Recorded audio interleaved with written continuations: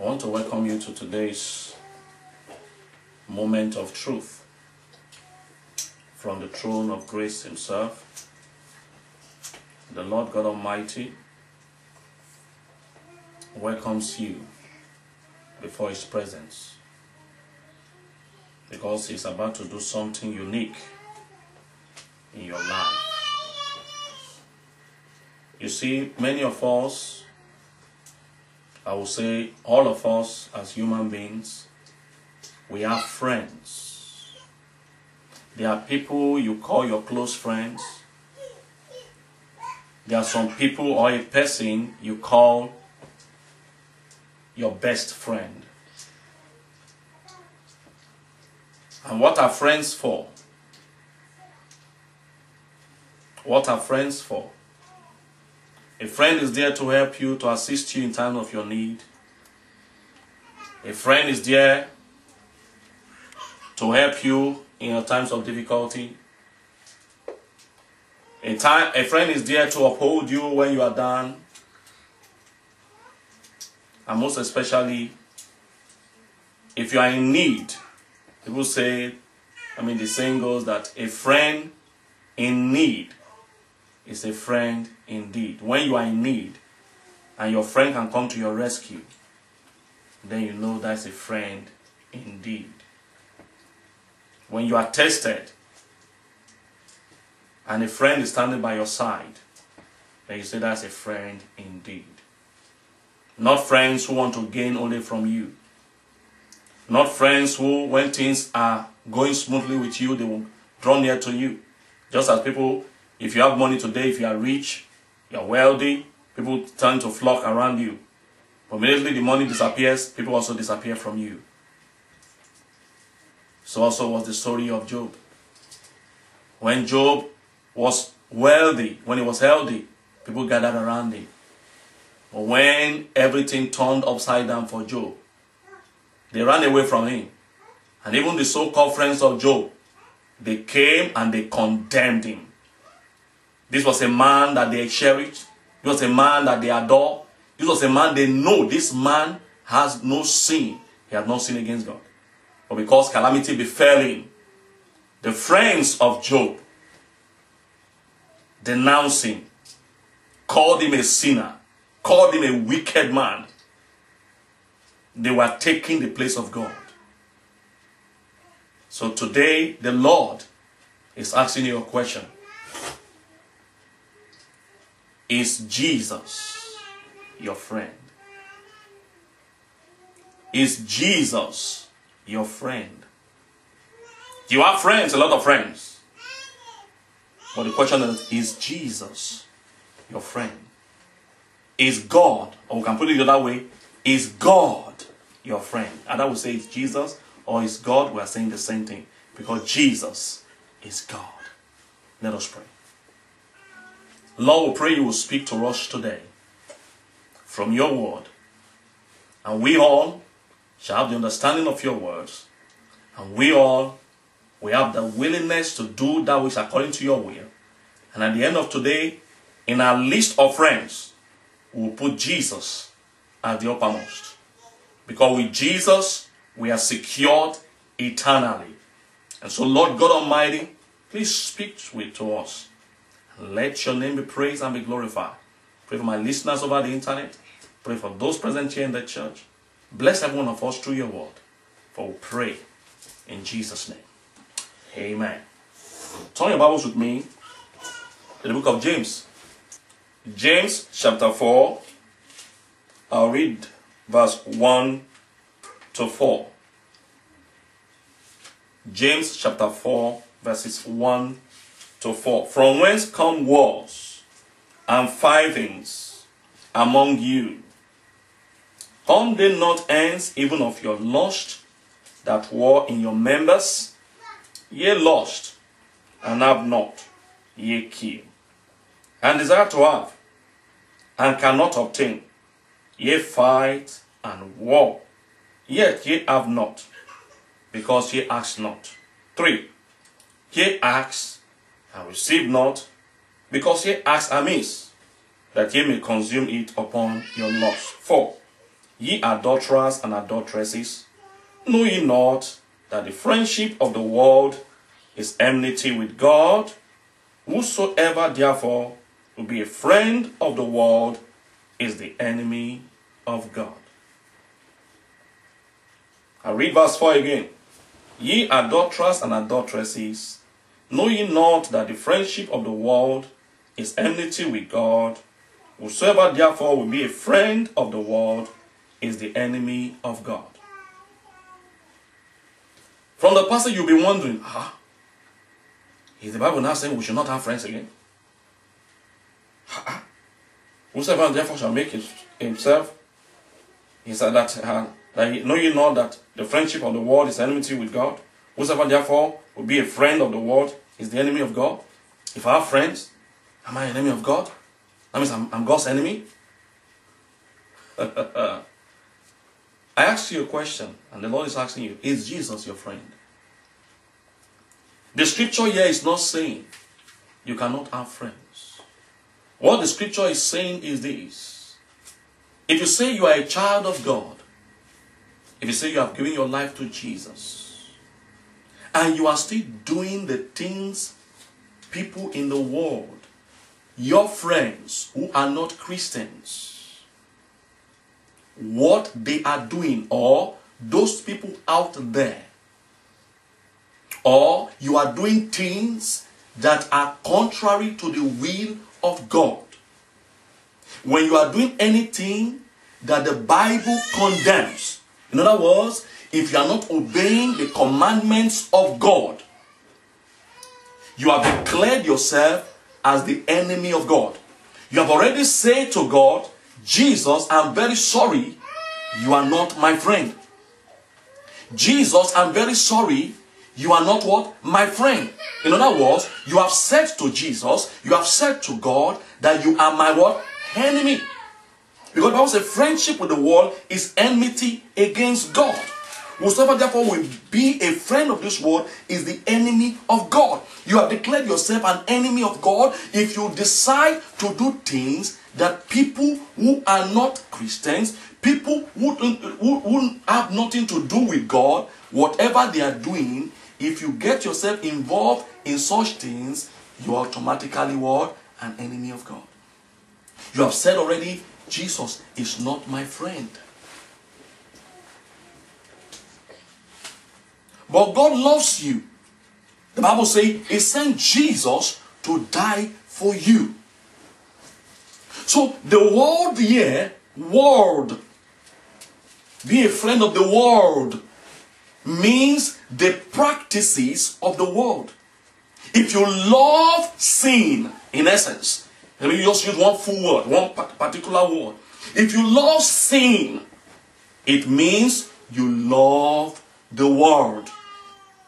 If you love sin, it means what? You love the world. That's what it means. And when you love the world, it means you hate God. That means you have declared God as your enemy. Look at what the Bible said again. Let's go to the book of 1 John. 1 John is after James. Just turn on and you get 1 John. Just keep turning on. You get 1 John. After 1 and 2 Peter, you get 1 John. In the book of 1 John, chapter 2, verse 15. Look at what the Bible said. I'll read 15 to 17. 1 John chapter 2, verse 15 to 17. Now the Bible says, love not the world, neither the things that are in the world. If any man love the world, the love of the Father is not in him. For all that is in the world, the lust of the flesh, and the lust of the eyes, and the pride of life, is not of the Father, but of the world. And the world passeth away, and the lust thereof. But he that doeth the will of God abideth forever. Now listen to me. When the Bible says, love not the world,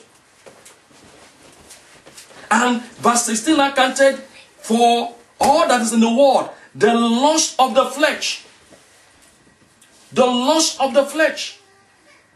The sin of adultery, fornication, the lust of the flesh.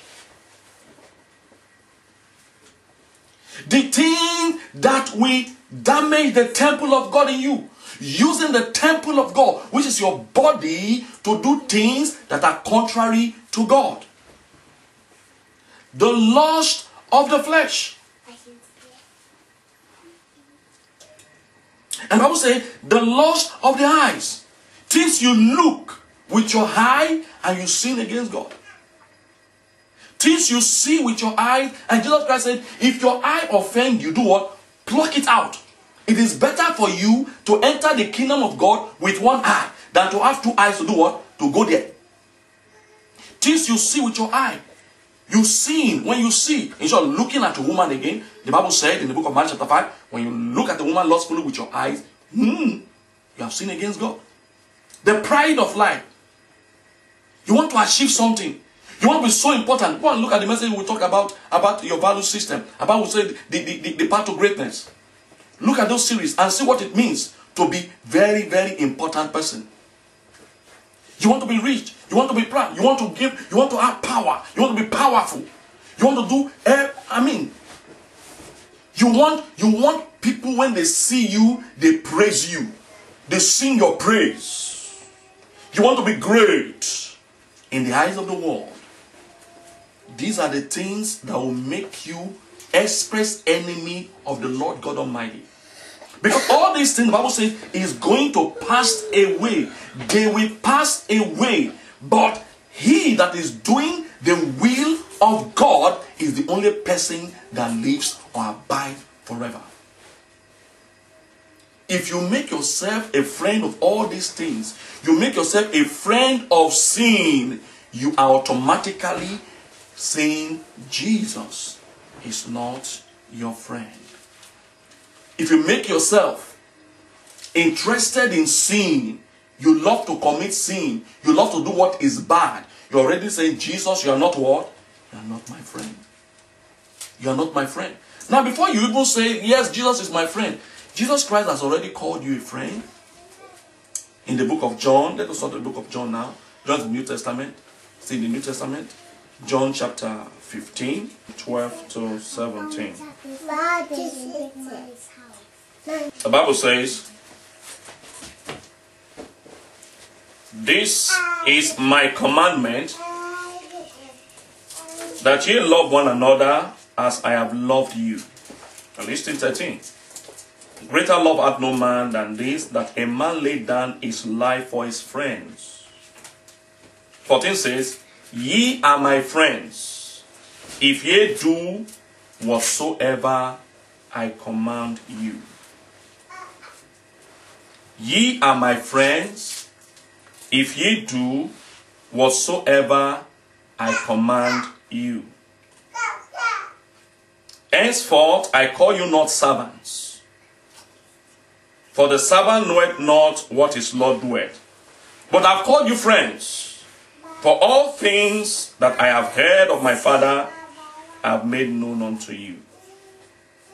Ye have not chosen me, but I have chosen you, and ordained you, that ye should go and bring forth fruit, and that your fruit should remain, that whatsoever ye shall ask the Father in my name, he may give it you. These things I command you, that ye love one another.